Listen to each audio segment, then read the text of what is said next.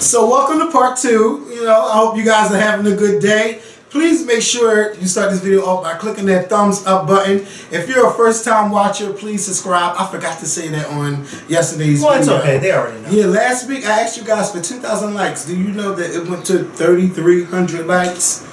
Like, I was surprised. I was surprised. So let's try to overtop that. Let's go for 3,000 likes. If you're on your phone, click like. If you're on the computer, click like. If you're at the tablet, click like. Them fucking bumblebees out there keep flying around. So in the previous video, we talked about the confirmation movie, Beyonce's Lemonade Project, and K. Michelle. So the first thing I want to get to is Future responding to Ciara last week. Future was just basically, because I haven't got time for everything he said, he was just basically saying that Ciara is a flop. There's no way that he could hurt her career. So, you know, he was countersuing Ciara. And he said, yes, he did, you know, call out her name, but he was, you know, frustrated with some things, but not in no way did he ever stop her sales. And then whoever wrote this went into how many albums were sold for each of her projects for the past couple projects. So how am I trying to show her reputation? I mean, can I ask you a question? Yes. Is he lying? This is my thing though. Ciara did upgrade Future though. Because nobody wasn't really checking for Future. Like, he had that song with Kelly Rowland and stuff. But then when he got with Ciara, that's when he really hit the prime time. Like in that song, I bet she was really telling that story. That's just like, but look at this. I like how you said that. Because that's just like how when Ray J and Kim Kardashian were together. Don't do that. Don't do I'm that. going to do it. Oh, Lord. And then Ray J called himself upgrading Kim. And then Kim just shot all the way up. Married all the way up. And now Ray J is doing shows like Love and Hip Hop. Yeah, we knew who Ciara was. Yes, we did. Yes, we did. But the fact that she upgraded Future to the point where Future is selling out almost everywhere he goes. But you know what? Don't do that. You know what? Kevin, you know what? Why is it? Can I ask you a question? Why is it when someone, me, is telling the truth, then I am trying it? It is the truth. But look, when Future came here to Philly a few months ago, Future sold out not 1 but 2 shows. Okay, he sold out his first show so fast that they had to add a second date. Future is big. I don't pay attention to him. I don't. But Future, I cannot deny the fact that Future is very big. Is Ciara big? Yes, she is. But Future is on a whole why he's on all that? Because people aren't buying her music. But they're buying his. People are not buying Ciara's music, but you know what? They definitely have an opinion about how she's raising her baby. Everybody got a Future about Russell Wilson being there. But opinions don't pay bills. Opinions don't pay bills. However, she's still pretty popular. Yes, she is. Everybody is talking about it. I mean, you go on talk shows, they're talking about it. If Ciara not at the talk show, they're still talking about it. You're right. You know, so she is big. They're just not buying her music. If she's modeling something, everybody goes crazy. I mean, because she a beautiful woman. If she get a modeling deal, they're gonna talk about it. If Future talks negative about Ciara, his Future Hive is gonna go over to her page and talk shit. So when she says that he's damaging her reputation, it's very true, because that social media platform shit is serious. And Ciara, when we found out about all of this stuff, she was trending for hours. Girls that don't buy Ciara music had an opinion. Everybody had an opinion. But why? But listen. But this is what I don't understand. Because somebody like Future that you upgraded, you have now allowed him to damage or tarnish your career to the fact that every time he mentions you, people don't buy your stuff. They just talk bad about you. Whereas though, that's the total opposite for a lot of artists. Some artists, when you got people talking bad about them, people go to buy their stuff. And you be trying to figure out, why isn't this artist responding back? And they're not responding back because the checks and coins are still coming in. But I'm not understanding, because this is how I feel. While Ciara is very popular, she's a beautiful woman, this, that, and third, you can't take that away from her. But, like Wendy Williams said, and I agree with Wendy Williams, and you know I rarely agree with her. I rarely agree with her. But I agreed with her when she said this. Is it is Future really the reason why Ciara isn't selling? Or was Ciara not selling before this even happened? I think that Ciara really needs to step it up in her music. Now, and the album she did was Future. I love that. She canceled a tour to start recording an album. If she's gonna make a new album, Ciara needs to be very personal, and Ciara needs to fucking bring it. And this is the thing, Ciara, you used to be played on pop and R&B. Now you're only relying on the R&B station. You need to do something that's going to get your ass back on those pop channels. I don't know who you got to talk to, who your label got to have to, what they have to do, but they need to step it up for you because when you came out, every song you came out with was a hit. After you fuck with 50 Cent, I don't know what happened. I can tell you what happened. She got that Vivica Fox syndrome. Like, it just went down. It just went down fucking hill. I mean, down hill.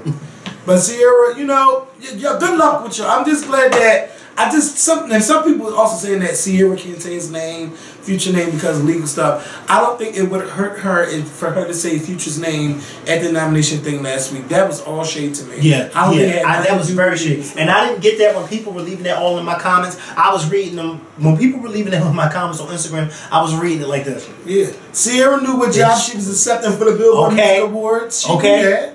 And she knew that her baby father would be nominated. I mean, how could he not be nominated? You upgraded him to be nominated. Woo! I mean, when's the last time you've been nominated for best artist of anything? Don't do that. But Ciara, we do want you to step it up.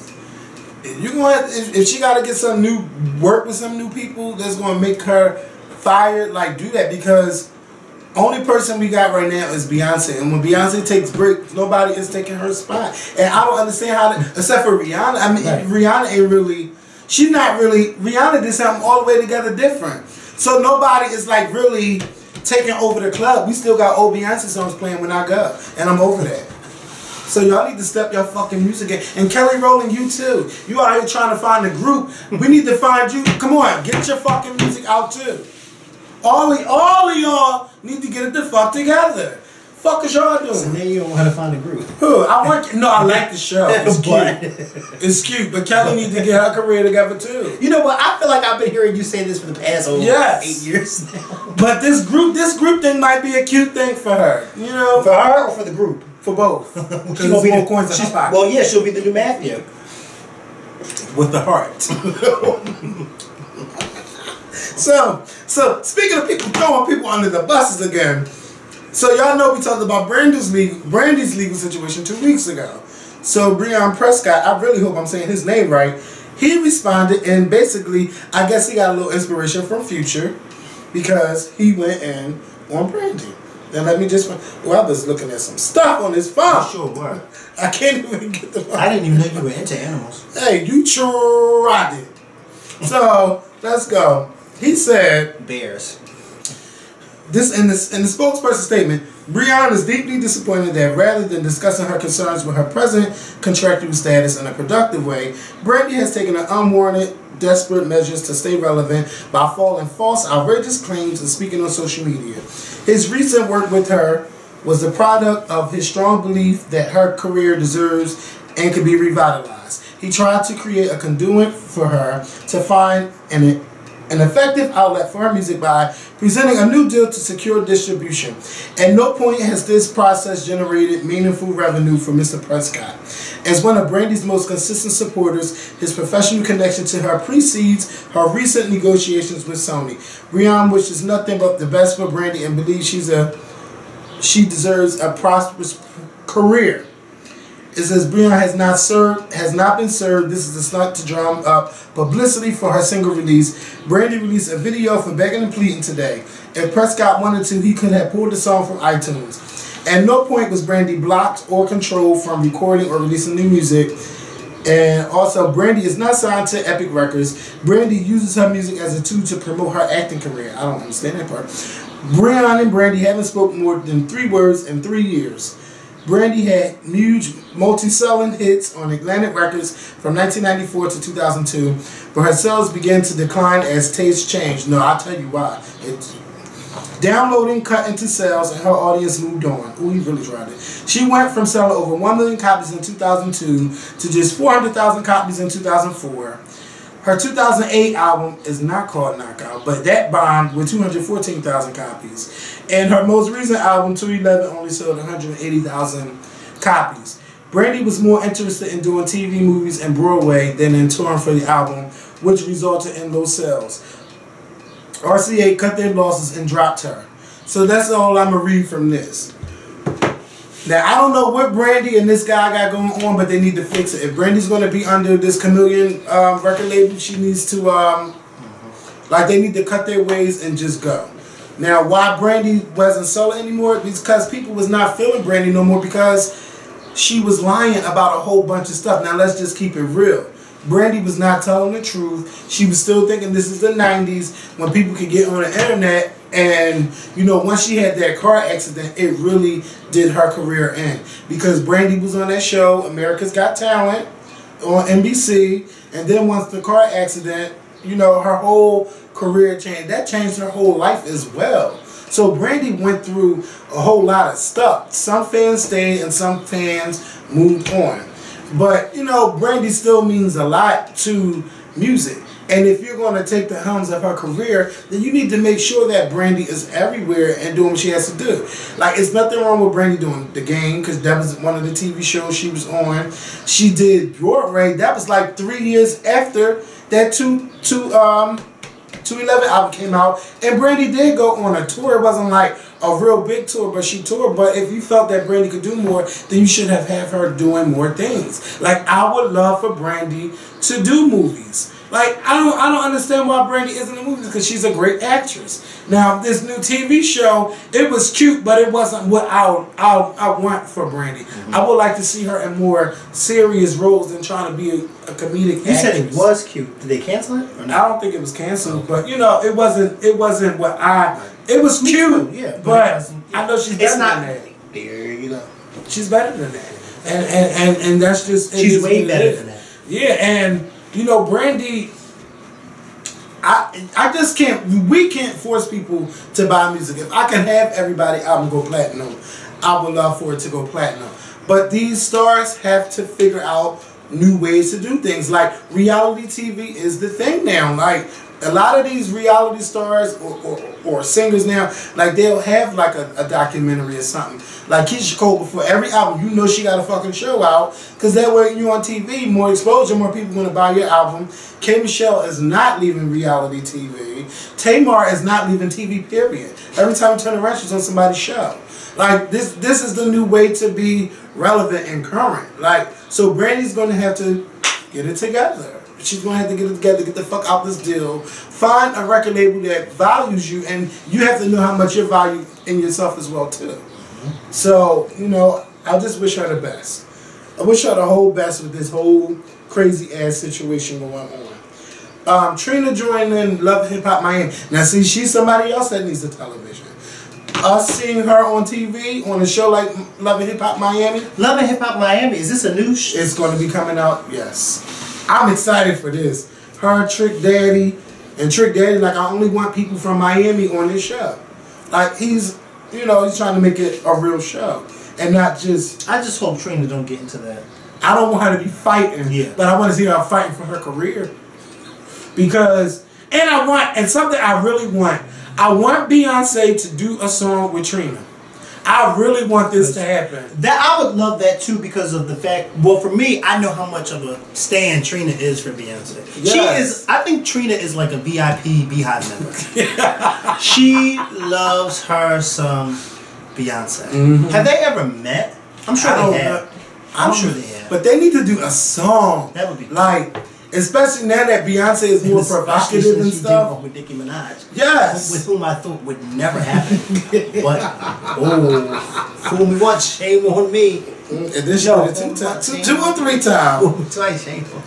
You know, I'm excited to see Trina doing something besides getting dumped by these basketball players. Trina. Don't say that. No, but it's the truth. Well, Trina, she got some good dick out of it. Hey. Hey. Trina, we love you. Now, everybody's been saying, well, talk about Odell Beckham living with Drake. I'm like, what are they talking about? Like, what the hell? So apparently they have a budding bromance.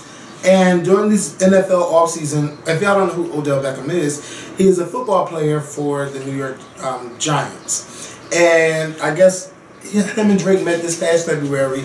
They've been cool and they've been hanging out at his house. They be having all kinds of parties and everything. And he said, well, he's been living with Drake and some other people while this new album is, you know, getting done. Views from the Six by Drake. So I guess people want us to speculate if Odell Beckham is gay. And this is my thing. If Odell Beckham Jr. is gay, that is his business. It's not nobody else's business whether you think he has suspect ways or not. Mind your motherfucking business. You make sure that your man is not in another man's bed and fucking you at the same time. You worry about that. I'm not worried about his budding romance with Drake. Listen, there are a lot of artists. When they are recording albums, they gather up a group of their friends and they go somewhere, they rent a house, and they, okay? There was an album that I remember when Beyonce did, what was the album that she did right after I think it was, Drive a Rule Up the Partition, please. And that album, Beyonce. And I couldn't think of the name of it, and it's Beyonce. I remember she had like some movie clips and this, that, and the third. Personal home movie documentary clips. And one of the clips where she talked about how they went up to the Hamptons, I think it was, and they had a group of their friends come up while they were doing this album. This is nothing new. Artists do it all the time. The only reason why people want us to talk about Odell Beckham and Drake doing it, because people think that Odell Beckham is gay, because Odell Beckham knows how to have fun. And any straight man that has fun, they assume he's gay. And it's so sad, and that's the world we live in. It's so unfortunate, and I wish you would have told me this ahead of time, because I would have told you, no, let's not talk about this, because I feel stupid even talking about it now. But that's the only reason why people think that he's gay. I don't think Odell Beckham is gay. I love the fact that he has fun, and he likes to dance, and he likes to dance with his friends and have a good time. Did y'all ever stop to think about maybe Odell Beckham is actually turning the tables and making fun of y'all for thinking that he's gay? Leave it just like that. That was cute. I like that. So, Chris Brown is making a documentary. I mean, after 6 years, I guess, after the whole thing that happened with him and Rihanna. What is that? 7? Oh my God. 2009. Right. 7 years. He's doing this documentary, and they got all of these celebrities talking about Chris Brown. But these clips look like it was older, and he said that once, you know, the whole thing happened with him and Rihanna, he considered committing suicide, which is funny because now you coming at somebody who tried to commit suicide. Like, it's just... And you were walking down that path. Yeah. But he has a documentary coming out. Y'all can check for it. I won't be watching it probably. And I seen the trailer for, how you say it, The Birth of a Nation. Which is a Nat Turner film made by Nate Parker, who produced this movie with his money and some other funds. But when he was at the YouTube Black thing, he said that after that Beyond the Lights movie came out, he said he's not taking no more roles until he get this Nat Turner film done. And kind of found out like a couple months ago, he sold the rights for the film for $17 million to Fox Searchlight, and he didn't want the movie on Netflix. He's in theaters. Right. So it's going to be distributed by Fox, and you know this is, you know, he's. How does the trailer look? It's great. I can't wait to see. It's going to be Oscars. That's all I can say. Y'all heard it first here. Oscars. And this is not going to be like, oh, well, they only nominating this black film because they wasn't nominating movies. No, this is just by the way it's all set up. This is a fucking film. This is a movie. And I know some people tired of the slavery shit, but Nat Turner's story needs to be told because he's not someone that's often talked about. You hear about Harriet Tubman and stuff, but go ahead. I just want to say this, and I'm sorry, I apologize for cutting you off, but I really want people to get out of this, I'm tired of the slavery type movies, or I'm tired of slavery type TV shows. And the reason why is because that is a part of our history. And when I hear particularly black people say that, it reminds me of those white folks that are tired of us talking about stuff like that. The white folks that are tired of us talking about civil rights, the civil rights movement, the white folks that are tired of us talking about slavery because they feel as though it happened, get over it, let it go. This is how I feel when I hear black people say that. And why on earth would we want to stop seeing films like this when every damn year they're making a World War II movie? I don't understand it. Like, it happened. I don't care if they made slavery movies every damn year until there was no more years left on this earth, okay? It is a part of our history. And the minute you stop making stuff like that, or you stop talking about stuff like historical events like that, whether it be slavery or the Civil War or the Civil Rights Movement, the minute you stop talking about stuff like that, our children suffer. Why? Because the children then begin not to know what happened. And then we wonder why we got so many stupid, illiterate kids walking around. Why? Because you got schools and teachers that refuse to teach certain subjects. So us black folks, please let's stop saying, oh, I'm tired of the slavery movies. I'm tired of this. I'm tired of that. No, you shouldn't be tired of it. Because if I was those ancestors, those people in the graves, I would be flipping in my grave if I heard somebody saying, I'm tired of it. It is a part of our history. We should embrace it so that we don't walk down that slippery slope again. Because come to think of it, in 2016 with this presidential election, we could be walking down that slippery slope again if we elect somebody like Donald Trump into office. Okay? I don't know about y'all, but it's very true when they say history has a way of repeating itself. It may not repeat itself the way it happened in 1865, but God damn it, it will repeat itself. So please, let's get off this. I'm tired of hearing about movies like this. You shouldn't be tired of it. And then, you know, also too, if black people have that attitude, if I'm tired of hearing about movies like this, then you know what happened to that movie? It won't do well, and it will fail, and it will bomb. And then we will wonder why it bombed, because black folks decided they didn't want to go see stuff like that. Why? Because they're tired of hearing about stuff like that. And that's all I gotta say. Because it's making me the fuck mad. Well, I know it might make me... Now, I know I said I was tired of it because after I seen 12 Years a Slave, I was done. But, like I said, I gave that show Underground a chance. And just from me watching, you get to see everybody's story. From the slave masters, through the slave catchers, through the ones running, trying to get away, to the people that decided to stay. You see so much going on. And each week is intriguing. Then you see the Uncle Tom betray one of the people that's running with him. He shot him. Like, bitch, what is wrong with you? Like, you really tried it. Like, it really fucks with my emotions when I watch this show. Like, I'm loving it. And I get so excited every time I talk about it. I love Underground, and y'all need to catch up on it because it's like one of the best shows on television. It really is. And Empire, I want to give a congratulations to Lee Daniels because you're stepping it the fuck up. You got rid of all the celebrities. They're dead now. They're dead and gone. And you're back to the original story of the Empire and how we're going to be a #1 company. And then you got all of this family drama going around. I am enjoying Empire this time around this season. So shout out to Lee Daniels for that. I tried to watch this new show, Game of Silence. I'm going to have to rewatch it because I'm trying to... I don't really like shows where they keep going into flashbacks like that. I hate shows like that. Just show me what happens so I can get a sense, but don't keep going back into There was a movie, and some of y'all probably know what I'm talking about. There was this movie that came out a few years ago with Tom Cruise, and I think, I forget what her name was. And every time the movie, I can't think of the name of it, but every time it got to a certain point in the movie, it rewinded all over again. And it was like... I hate that. When I tell you, I said I'm going to watch this because I watched it on HBO. I'm going to watch it.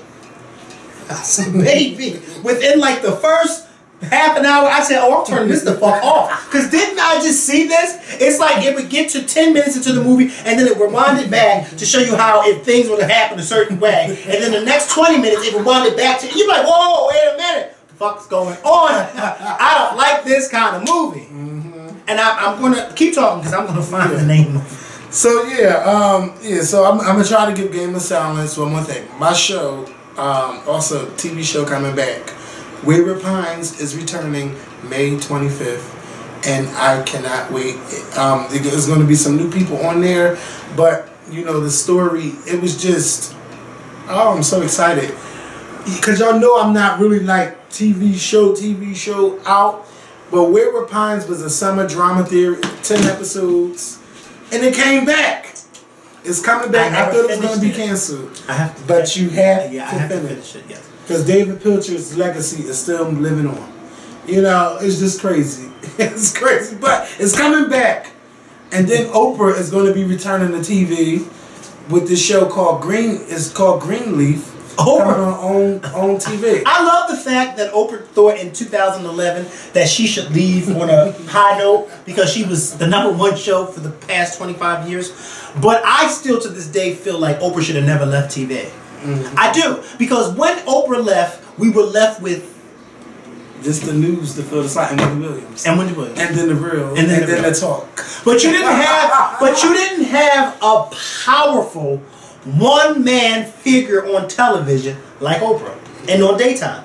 Oprah was that one-man figure where she dominated and everybody else came under her. You still don't have a show like that. Like ever since she left, like one person that was willing to talk about, I gotta hurry up, all kinds of views, world views, regular news, current events, music stars. You don't have that on one show anymore. Like when growing up, you had Oprah for the real serious people. You had Maury. Besides before the baby father stuff, he had interesting topics. But I really miss a show like Ricky Lake. Now Wendy Williams got that young vibe going, but it's just it's gossip and questions. But I want topics, gossip and questions. Yes, I want topics like the shit that's really going on, like the shit that you see in the shade room. This is some of the stuff I want to see on television. The shade rooms Instagram page now private. Really? Yes, I went on there and it was private. So you wasn't following them? No, I was never following the shade room. And that's no shade, but I just, you know. But I found the movie that I was talking about with Tom Cruise. It's called Edge of Tomorrow with him and Emily Blunt. And I'm just going to read this. It says, when Earth falls under attack from invincible aliens, no military unit in the world is able to beat them. Major Cage, Tom Cruise, an officer who has never seen combat, is assigned to a suicide mission. Killed within moments, Cage finds himself thrown into the time loop in which he relives the same brutal fight and his death over and over. Fuck that. Kevin, I was watching this movie and I thought there was something wrong with my TV. That's why this movie keeps starting over. Why does it keep starting over? I really was laying across my bed, confused. I kept looking at the remote. I said, where's the remote? This movie keeps starting over. But no, it's supposed to start over. What? So don't ask me how you get to the ending of the movie because I never stop. I'm not gonna stop watching it. Stop watching it. But thank y'all for watching our new video. We will be back on Thursday and Friday with some new videos. Thank y'all for your prayers. Please keep my mom in your prayers. And we will see y'all later this week. Peace. Yeah, you don't want to watch that movie. The Edge of Tomorrow.